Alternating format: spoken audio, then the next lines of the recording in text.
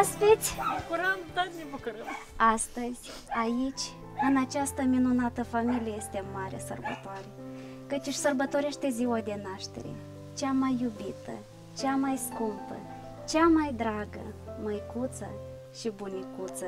Doamna Elena, uitați-vă că astăzi chiar și cerurile și-au strâns toate puterile și au trimis pe pământ mii de raze aurii dătătoare de viață.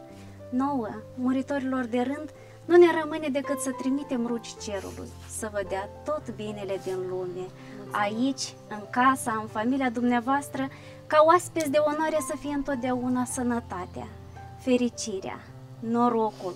În calea vieții să întâlniți doar oameni buni, iar cei dragi sufletului să stea cât mai mult, aici, acasă, în preajma dumneavoastră.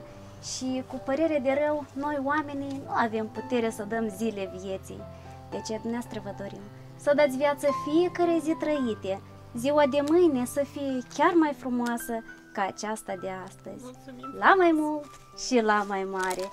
Noi oferim servicii surprize pentru tine și v-am pune tradiționala noastră întrebare: cum credeți cine a solicitat felicitarea? Cred că ne poți, eu știu. Haideți să vedem! Țineți această tortă pentru masă de sărbătoare. O ajutați pe doamnă.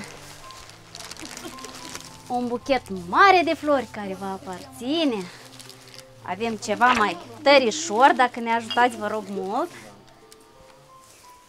Și sigur că avem și un mesaj.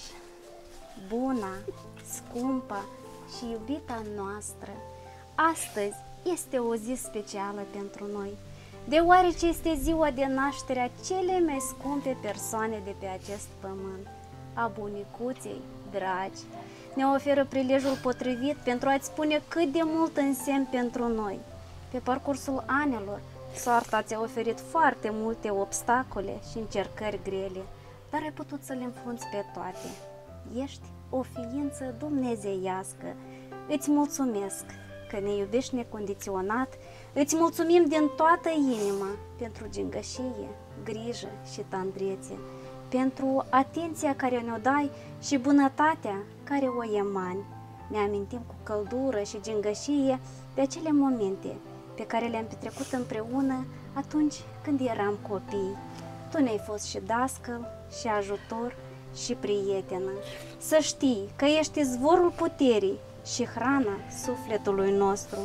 Ne cerem iertare pentru toate boroboațele noastre copilărești.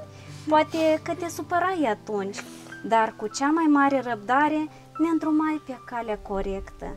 Îți mulțumim pentru că ai făcut din noi, nepoții tăi, oameni și vrem să-ți dorim să nu-ți pierzi talentul de a ne face viața mai frumoasă și în continuare. În această zi minunată, când în cununa vieții împletești al 65-lea trandafir, noi îți dorim multă, multă bucurie. Să fii sănătoasă, să te menții același om frumos, iubitor, armonios și echilibrat, așa cum te știm noi. Îți dorim ca inima să-ți bată doar din motive de bucurie, fie ca lacrimile să-ți curgă doar de fericire, iar sufletul să-ți cânte în fiecare clipă.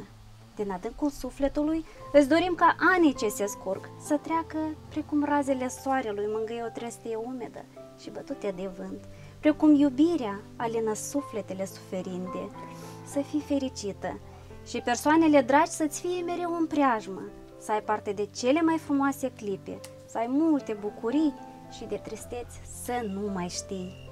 Ne cerem iertare că în așa o zi importantă nu suntem toți lângă tine, dar cu sufletele și gândurile suntem alături.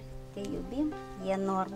Cu un la mulți ani, cu multă dragoste și dor, vin nepoții Vlad, Dan împreună cu Ira și strănepoțica Xiușa, feciorul Serghei, fiica Felicia, ginerele Liviu, nora Oxana și nepoțielele Nastea, Valeria și Ana. Felicitări dumneavoastră! Mulțumim foarte, foarte frumos, mulțumim foarte frumos. Doamna Elena, știm precis că aveți și dumneavoastră, așa, un mic mesaj pentru cei dragi sufletului. E de ce să spun, mulțumesc frumos că ea și mă iau de mamă și mă iubesc și mulțumesc foarte frumos pentru tot și fac ei pentru mine. Eu poate am putut și am făcut și eu și am putut, dar ei mai mult mă fac pentru mine, da. Și am mai spune, la mulți ani, cu La mulți ani, sănătate. la mulți ani, cu sănătate. Doamnul, să-i buni să toate. vă dea de toate. Poate un strop de fericire, poate unul de iubire, poate unul de noroc, poate toate la un loc. O zi cât mai frumoasă, o sărbătoare pe cinste. Felicitări pentru doamna Elena! Mulți ani! Mulțumim frumos, mulțumim. Scumpa și iubita mea, mămicuță, mă întind până la pământ în fața dumitale, mulțumindu-ți pentru că ești alături de noi, mulțumindu-ți că ne porți grijă la toți, și la bine și la rău, mulțumindu-ți că te rogi pentru noi zi și noapte și datorită rugăciunilor dumitale, suntem toți cum suntem. Îndeosebi, eu îți mulțumesc pentru îngerul păzitor care cred că de la dumneata vine și mă ajută în toate relele și în toate bunele și mă îndrumă doar pe căli bune, pe căli drepte.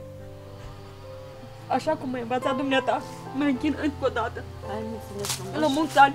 Mulțumesc și ție și mă ajut și Eu mă alătur la cuvintele fiicii matale.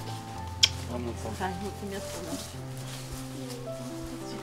Mulțumesc frumos.